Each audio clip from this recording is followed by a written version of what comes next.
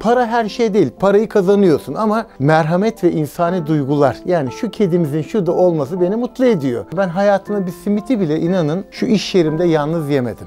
Bir arkadaşım, bir müşterim, bir arkadaşımın eşi, bir arkadaşımın kocası geldi. Beraber simitimizi yedik, çayımızı içtik. Hayatı paylaşmak çok önemli arkadaşlar ya. İyi veya kötü anında. O zaman zaten maddiyat da geliyor. Çünkü rızkı veren Allah zaten. O rızkımızı veriyor bir şekilde.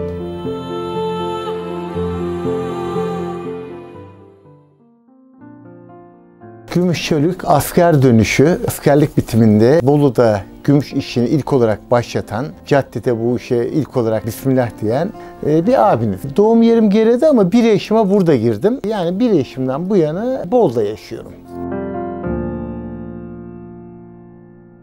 Tek kardeştim, başka kardeşim yoktu. Rahattım ama annem babam çalıştığı için de belirli zorlukları oldu, olmadı değil. Ama hep yaz tatillerinde beni işe verdiler, o da iyi oldu.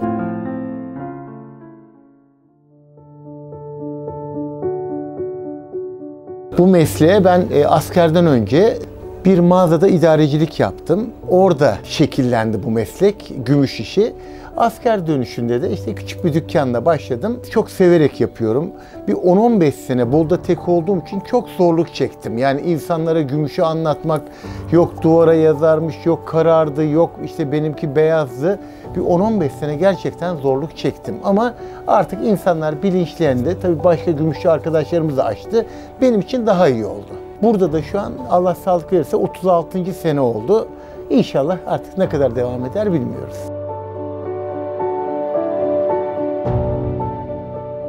Buradan Cumhurbaşkanlarına, Başbakanlarına, Genelkurmay Başkanlarına çok hediye alındı. Çok özel hediyeliklerimiz vardı.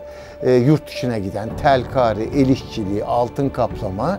Yani Türkiye'nin en nadide yerlerine bunlar, hatta yurt dışına bile dünyanın her yerine hediyeler gönderdim. Çok özel.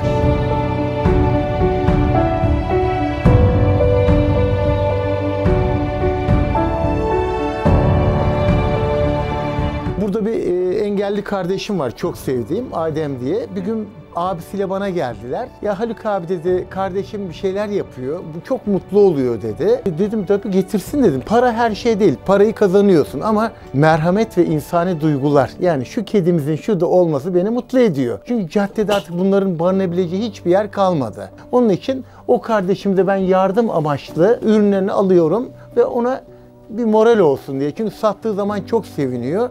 Ara sıra geliyor, çay kahve de içiyoruz. Hem de ona biraz maddi destek çıkıyoruz, moral oluyor.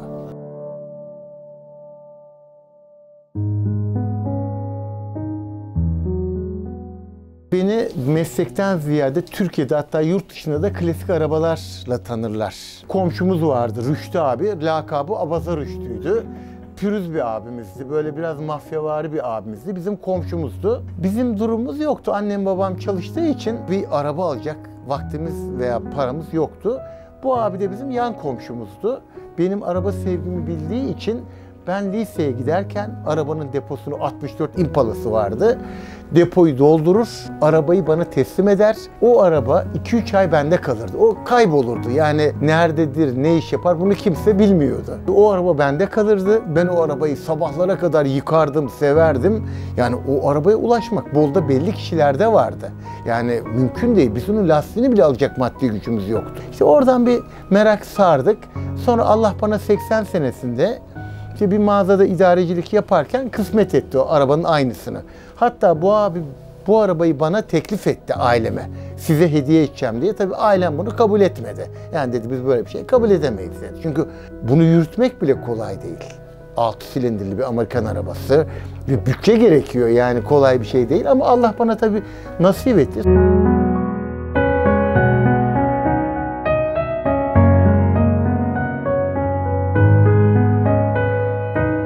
Çok güzel bir 57 Chevrolet'im var. Yine çok güzel bir 66 Ford Mustang'im var. Bunlar koleksiyon derecesinde araçlar. Sonra bu hastalık başladı bende. Türkiye'nin her yerinde yarışlara katıldım. Klasik otomobil rallisine katıldım. Etkinliklerimiz oluyor. Toplantılarımız oluyor. Yıllardır devam ediyorum. 2 defa yarışa katıldım klasik otomobil rallisinin. Birisine 8. oldum. Araba arıza yaptı. Daha da güzel olabilirdi ama bunda surat değil tabii. Haz için yani. Burada suratlı giden kaybetti zaten hep. Onlarla uğraşıyorum. Ben binmekten ziyade işte onlara parça, onları toparlamak, işte arkadaş gruplarında sohbet etmek hoşuma gidiyor.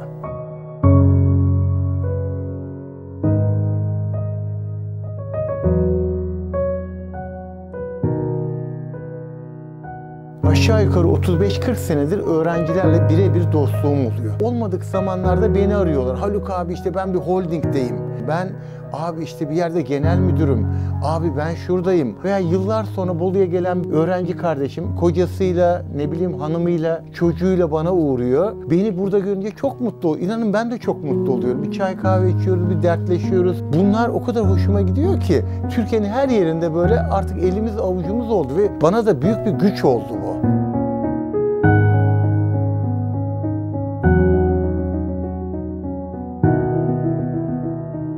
Bir örnek vereceğim. Fethiye'de Tufan diye bir kardeşim var. Gelirdi araba sohbeti yapardık. Böyle sakin, kendi haline bir kardeşimdi. Birkaç sene önce doktor bir arkadaşımla Uşak'a bir muayene için gittik Uşak'a. Oradan da hadi dedik birkaç gün kaçamak yapalım. Tufan'ın yanına gittik.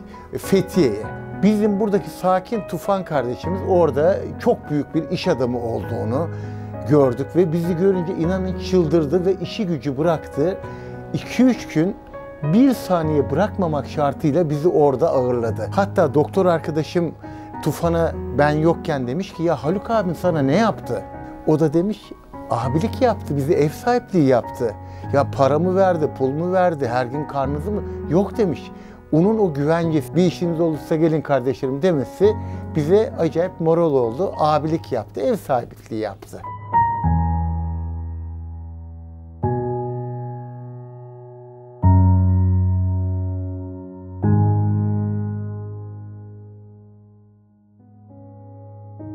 Burada parayı harcayan bir kesimsiniz. Öğrencisiniz.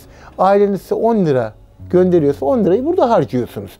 Bunun için biz bunun kıymetini biliyoruz. Elimden geldiği kadar maddi manevi destek vermeye, işte elimden geldiği kadar yardımcı olmaya hep çalıştım. Mesela yaz döneminde, işte şu hastalık döneminde öğrenci kardeşlerimiz yoktu. İnanın buralarda var ya incin top atıyordu.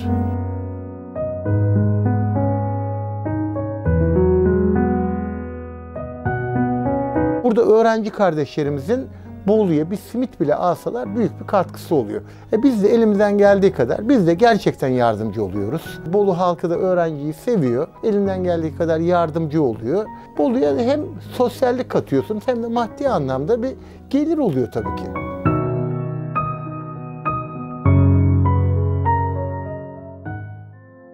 ...99 depreminde gündüz İstanbul'daydım. Mal aldım. Burada da Selim diye bir öğrenci kardeşim. Annemle o duruyordu. Yani dükkan kapanmasın diye. İnanın dükkana geldim. Çok kötüydü. Maddi olarak, sosyal olarak inanın Bolu terk edilmiş bir şehir gibiydi. Çok kötüydü. Çok kötüydü.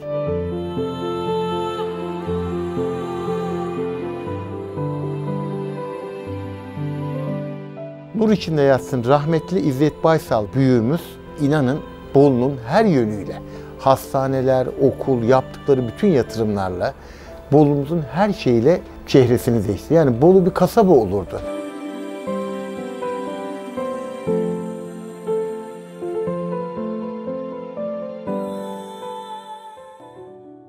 Çocuk geliyor, 5 lira parası var. Bu dükkanda 5 liralık hiçbir şey olmaz. Çünkü gümüşçü dükkanı. Haluk amca diyor, anneme hediye alacağım. Kaç liram var? 5 lira. Neyi sever diyorum. Annem küpeleri sever Haluk amca diyor. 5 liralık küpe yok. Hemen hadi bak beğenelim diyorum. Gidiyor yani olmadık fiyat bir şey, pahalı bir şey beğeniyor. Hemen de güzel bir hediye paketi yapıyoruz.